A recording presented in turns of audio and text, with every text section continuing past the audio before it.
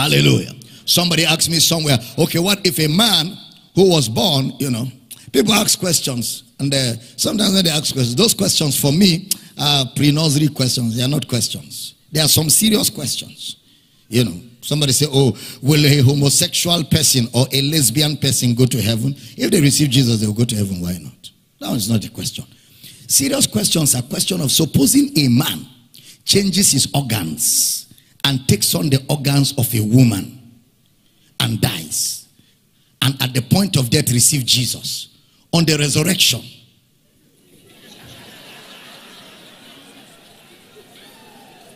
See the way you are laughing.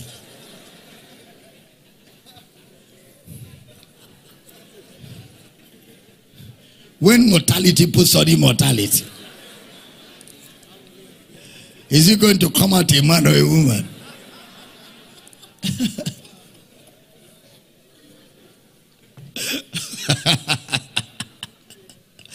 You do err because you know not the scriptures, not the power of God. On resurrection, there will be no male or female organs. Male or female organs ends on earth.